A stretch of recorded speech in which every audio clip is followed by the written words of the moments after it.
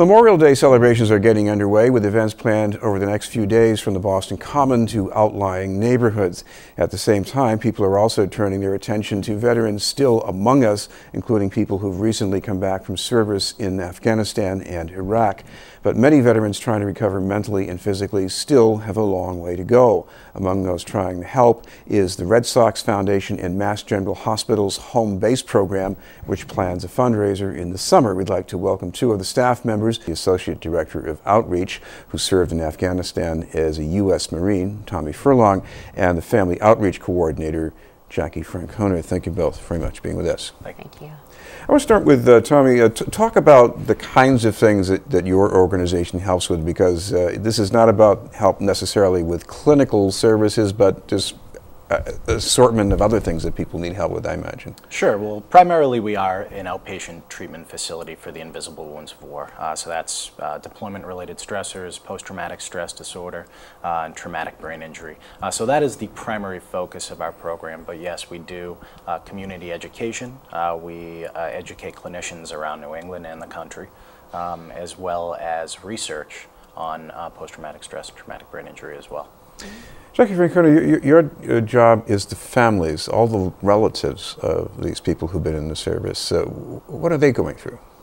Well, I think they go through different things at different times. Of course, there's a whole deployment cycle. So when the service member is away, they have that worry about their safety and a kind of an adjustment of their own roles and their family roles. And then when the service member returns, they have the whole reintegration of the service member into the family and into the community. And so it's a different kind of worry, as no one really knows what to expect and whether or not the service member will have changed in some way.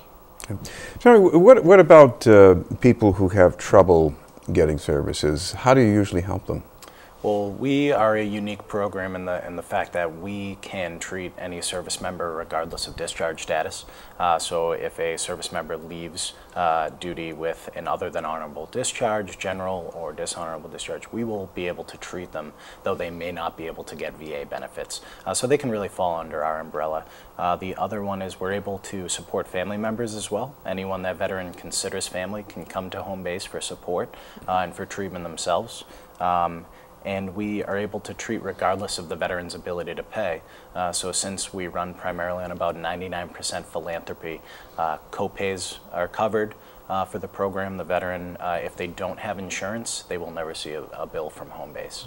Jacque, what about the meaning of treatment? Because in the most formal way, it means you get counseling maybe, but I guess there might be other ways to help people, maybe support groups or something like that. Well, we do have support groups. So yes, we do have traditional counseling, both for the veterans and for family members. We have a whole variety of staff members, child psychologists, psychiatrists, and adult clinicians as well.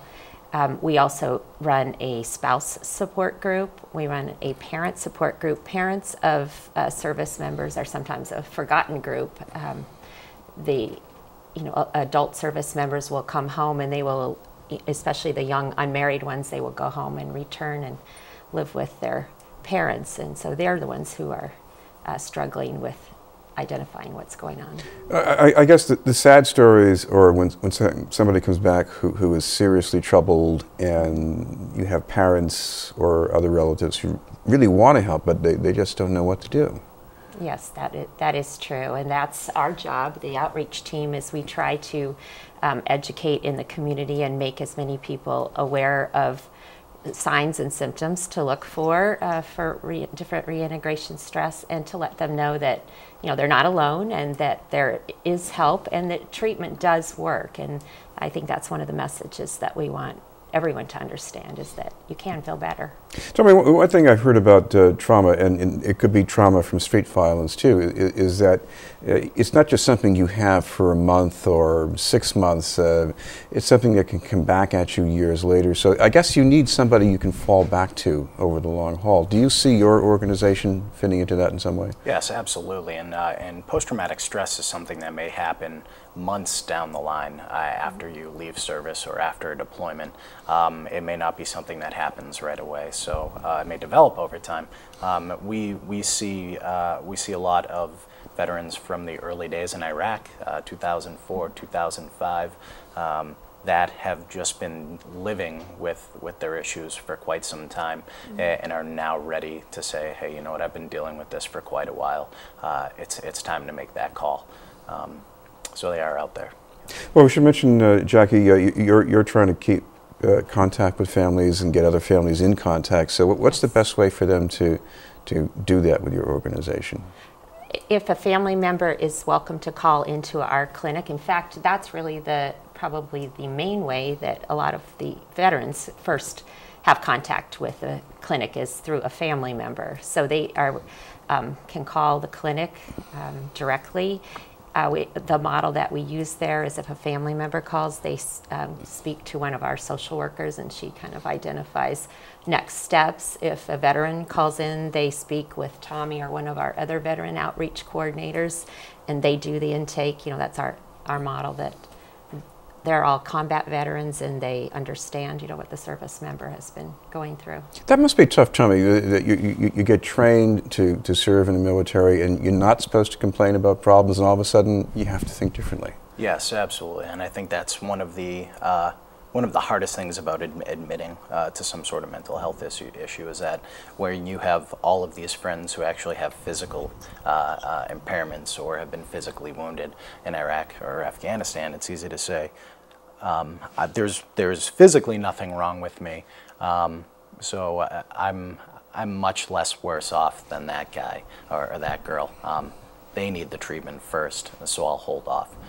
That is the mentality. But unfortunately, that's not what needs to happen. If you are dealing with something, you owe it to yourself to call us or call another program in order to get that help. Okay. Of course, another form of help here is people who support your organization. You have an event coming up in the summer, right? We do. We are ready to launch the 5th annual Run to Home Base, and that will take place on July 19th at Fenway Park. It's a 9K run or a 3-mile walk, and as Tommy mentioned earlier, our program runs on philanthropy, so it's a great way to support the organization. It's a great day. The park is open to the public. Where our goal this year is 3,000 runners. I think we had 2,000 last year.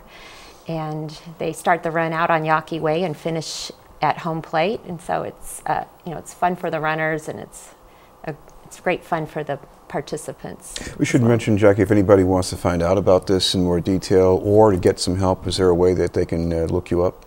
Yes. So the program is called the Home Base Program, and so our website is homebaseprogram.org, and that has all kinds of information about the services that we provide, as well as links to the run, links to some of our education models, like from the war zone to the home front. If you're specifically interested just in the run, that has its own website, which is runtohomebase.org. All right, thank you very much for being with us, Jacque Francona and Tommy Furlong from Home Base.